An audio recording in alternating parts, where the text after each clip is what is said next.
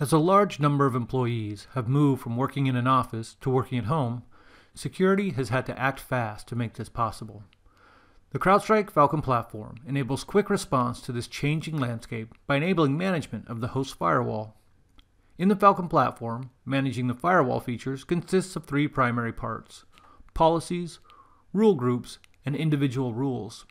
In this policy for remote workers, we see it contains two rule groups: the default corporate rules and the remote system rules. Adding a rule to a rule group is simple. In this example, I'd like to add a rule to my remote systems for systems that are now going to be working from home. Since SMB is often used for malicious inbound connections, I'll create a rule to block those connections on public networks, but allow them when on a private network. To do this, I will give the rule a name and description, identify the protocol and port, then specify the action, direction, and network profile. Finally, I'll give the service a name and add the firewall rule to my rule group. Before these rules can take effect, I make sure they're enabled and then save my changes.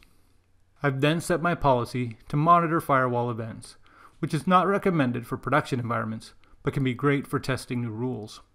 On the Firewall Events page, we see a new event which blocked an inbound SMB connection from a public network, potentially protecting this remote user from an attack.